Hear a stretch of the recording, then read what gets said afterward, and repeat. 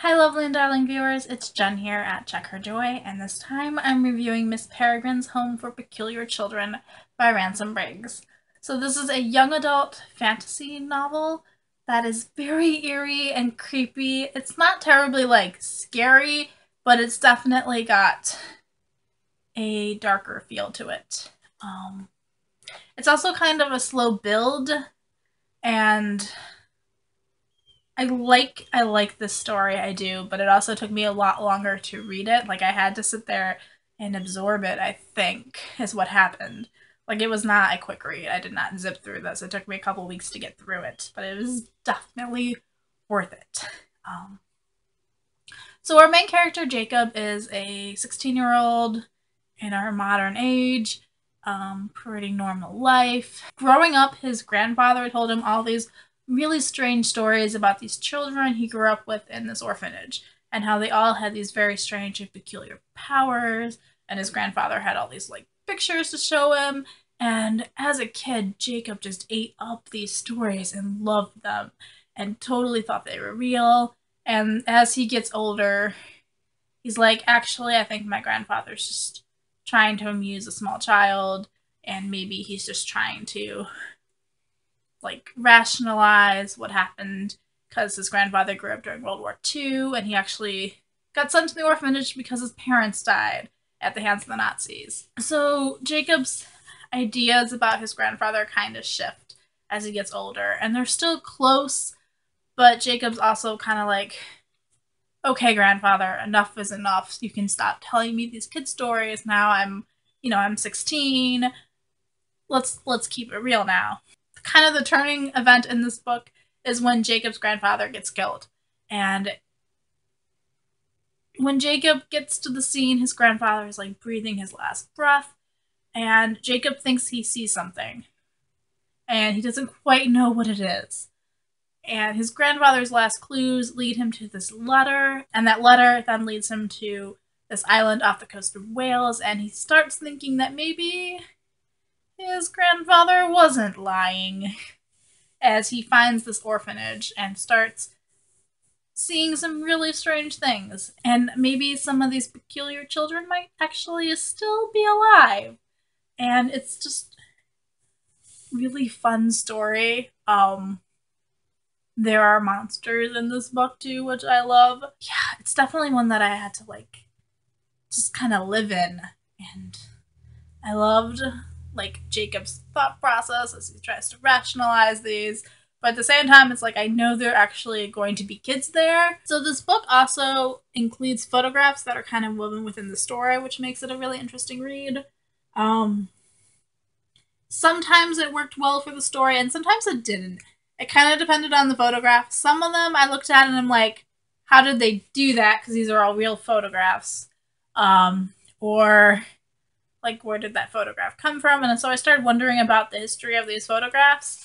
And so I was more, sometimes they threw them, kicked me out of the story while I tried to think about that. And some of them I'm like, oh, it's cool to but at the same time, it's cool to see these peculiar children and to see the inspiration. Um, so I have mixed feelings about the photographs in these books. Basically, some of these are also really creepy photos and nightmare inducing. So if that's your thing, that's also in here. Some of the photos are creepier than others. Just saying. I love getting to see and know each of the peculiar children and what their powers were and how they worked into the story and what their histories were, why they're at this orphanage. Definitely interested in who Miss Peregrine was and why she even founded this orphanage for strange children. So I am super excited to find out what happens next in the series and to grab the next two books. But I'm also not rushed to do it either because it took me so long to get through this first book. And that makes any sense? I loved it and it's fantastic, but I'm not oh my goodness, I need book 2 right now. I think this is pretty solidly 4 stars. It's awesome. It's amazing. But I don't really feel an urgency with it. There are monsters and there's action sequences, but it's Strange. Strange book, that's what it is. Okay, so this is a book that I definitely like. I feel like I want to talk more about, but I don't want to spoil it for you. I liked discovering everything with Jacob and not really knowing what was happening.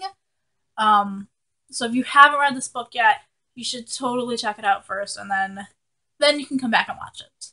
If you have read this book yet, spoilers, nothing but spoilers, and let's go. So the kids are trapped in this time loop where they're repeating the same day over and over and over again. So like the whole world is aging without them. So like Jacob is from their future timeline, and they would all be like 80 something.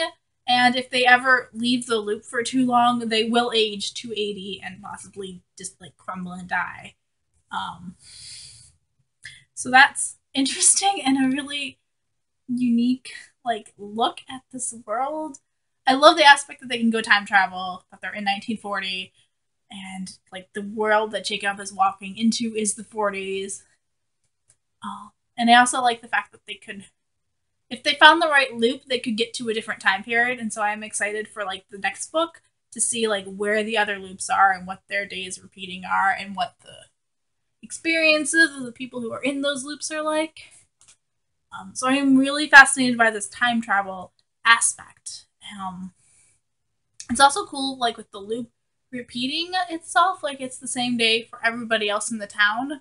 So like I think it's Milliard is doing a survey of what a day's like in every single person in the town's life, and like he's mapped it out and knows exactly what's going to happen when, which is kind of cool, but it would also get really boring if you had to relive the same day over and over for like 60 years. So I get the kids' desire. It's like, oh my goodness, there's something new and we get to leave. It's also cool because the kids are still like physically the age they are, and they've kind of got this arrested development thing going on where they're not really growing up, but at the same time, they have lived 60 years in this loop or whatever. So it's very, gosh, I think it's more like 70 years in that loop. Ooh. So they have lived like this immense amount of time in this loop over and over. So they are a bit wiser than your average 10-year-old, but they're also still not like fully adults yet either. And it's kind of an interesting mix. And like they're never going to get to be actual adults either. But it's also a bit weird that Jacob is dating his grandfather's ex-girlfriend. It's kind of weird. Like Emma was dating Abe and now she's like dating Jacob, and it's strange, but at the same time like they fit. And there's no reason why they shouldn't be together other than the fact that she used to date Abe. So I have mixed feelings about that relationship. Like I love Emma as a character. And there's definitely chemistry between the two of them, her and Jacob. I don't know. It could be good for her to move on beyond Abe. I love all the kids and like their powers. So we've got Emma with the flame, and Millard who's invisible, although it kind of creeps me out because it means that he's walking around without clothes on all the time. Just like, dude, like people, like Jacob sits on him at one point. Millard's not wearing any clothes. You just sat on a naked boy, and that's kind of gross and creepy. We got the girl that can like float, and just, that sounds awesome. Enoch creeps me out the most, I think, because he can bring things back to life. And it's kind of cute and cool when he's bringing like these clay creatures to life that like didn't have pasts, but like bringing back somebody who already died, and especially someone who's experienced a traumatic death. That was just really weird and really gross and bleh. And then there's the girl with like the extra head mouth in the back of her head, which is so weird. That one creeped me out too. Like she looks normal from the front too, so like she can't use her mouth in the front. Does the mouth in the front not move? Like I'm a little confused by that. So there are definitely some creepy aspects to this book and these characters. So we've also got the monsters in here, the hollows and the whites, and just they're very creepy and very spooky, and I would not really want to run into them. Yeah, I don't know which creeps me out more, the ones that are like fully monstrous, or the people who are kind of normal and could pass as normal human beings, And I feel like that's what they should be doing, not helping the evil bad guys. Um, they're both bad, and their symbiotic relationship is not good. And experimenting with time loops and trying to create immortality is not great either. Miss Peregrine and the other birds are also interesting because they're the only ones that can create time loops, and they've also kind of dedicated themselves to protecting these children. Um, and so I get her trying to protect them, but at the same time, like they aren't. They've been kids for so long that are they really kids anymore?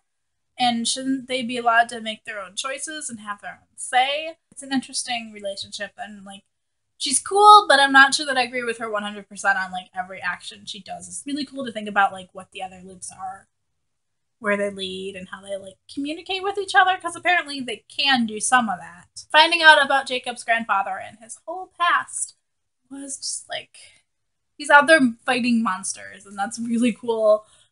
But he also couldn't tell his family about that, so his family doesn't like trust him, and it's kind of strange.